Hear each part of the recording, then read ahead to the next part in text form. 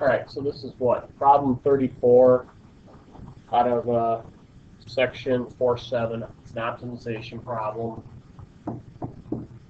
Stewart, we're going to review. A fence 8 foot tall, runs parallel to a tall building at a distance 4 feet from the building. What is the length of the shortest ladder that will reach the ground over the fence to the wall of the building? And I did in colors. I got the ground is green, the building, the gold coins is black and yellow. The ladder is blue. The 8 foot fence is red. So this is 8 foot, and this distance right here is 4 foot. And that's all you know. And you know the blue has to be a line. And what I think you can pull off of this, if I do this in purple, is we have this picture, and this is not the scale to the picture I just made. Whoops. We have an 8 foot ladder, a 4 foot distance between, some y height of y, which we don't know, some height of x in front of there, and the ladder will go all the way. And it says they want the shortest ladder. And I'm going to call the ladder z. Okay? So we want to optimize z, right? There's nothing to do with time. It's a non-related rate. We want to minimize the distance to z. Okay? So if I think about that, and I go, okay, we're going to minimize z. I'm going to draw the two triangles separately right now. I got x and 8, and I have x plus 4, y, and z. So if I'm going to optimize here, I'm going to say that z squared equals y squared plus the quantity x plus 4 squared. And I can't optimize right now. So somebody remember why at this point there's no optimization going to occur.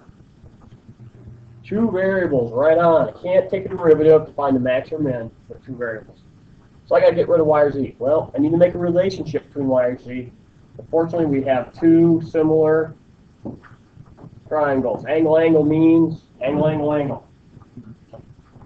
So. Oh, no. Does everybody agree that 8 over x and y over x plus 4 have to be the same ratios? Okay, cross multiply. Algebra time.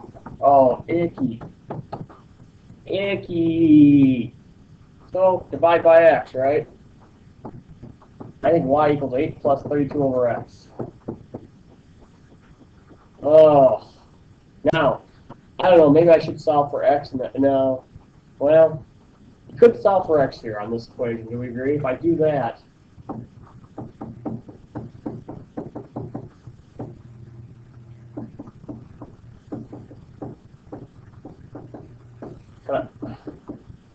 see, I'm going to take just 2 seconds here and think of our plight.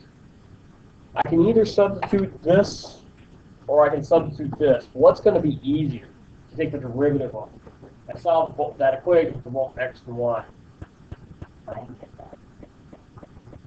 For, you didn't get this?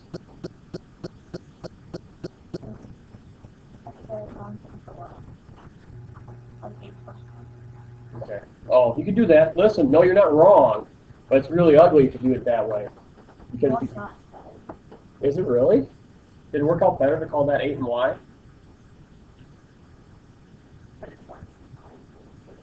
I did x. Oh, no. Alright. I don't know. I suppose it doesn't matter. I'm going to if I substitute this, at least y squared would stay the same, but I'm with Brandon. I like this better. If time was of the essence and I was stressed on the AP, I would not have even tried this. I'd get here and say, okay, slap that sucker in, right? Now this is where we're really happy that we're getting good at the chain rule. Now does anybody remember my trick before I go one step forward? Instead of calling this little z squared, I'm going to call this big Z. Right? Because we learned some tricks here. And one of the tricks we learned when you have Pythagorean theorem in an optimization problem is that if you minimize the distance of a ladder, is the distance squared minimized? Yes.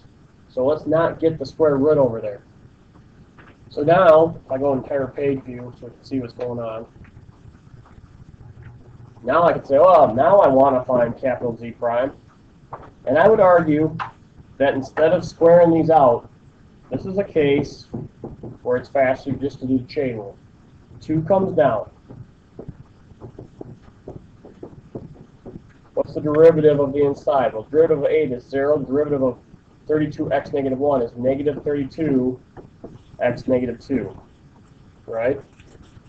Plus, the derivative of this is just 2x plus 4. The derivative of the inside is 1, so I'm done. And while that, you know, kind of a pain, I have it done. I'm going to take a pause. You know what? I don't want to do this longhand. Do you want to do this longhand today?